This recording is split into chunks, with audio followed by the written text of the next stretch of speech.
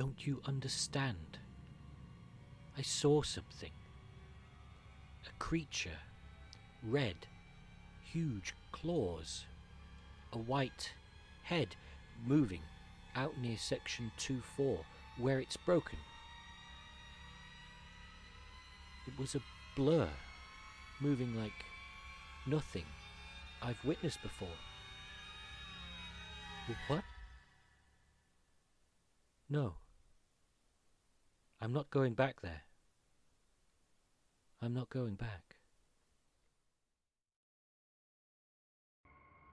First encountered on the moon of Yumgal, the alien that became known as the Gene Stealer is the OG space horror bad guy of the Warhammer 40,000 universe, long before notions of the hive mind and Tyranids became canon.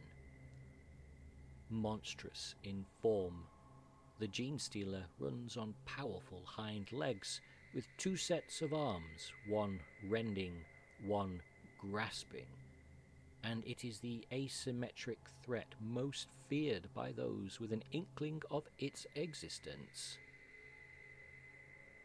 Operating as shock troops, spies, saboteurs, and insurgents, a Gene Stealer will keep hidden, moving from safe place to safe place through a warren of tunnels, natural or artificial, ever looking for prey. Only it does not kill those unsuspecting it captures. Rather, it poisons their being, bringing them into thrall with a kiss delivered from a maw of dripping saliva and bad breath.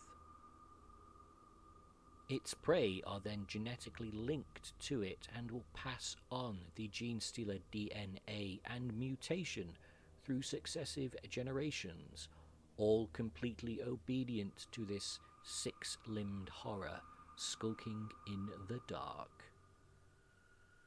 Through this are Gene Stealer cults formed, insurgencies planned, uprisings actioned, and planets consumed. But where is the Gene Stealer, you ask? Well, as ever with these cunning creatures, it has been here all the time.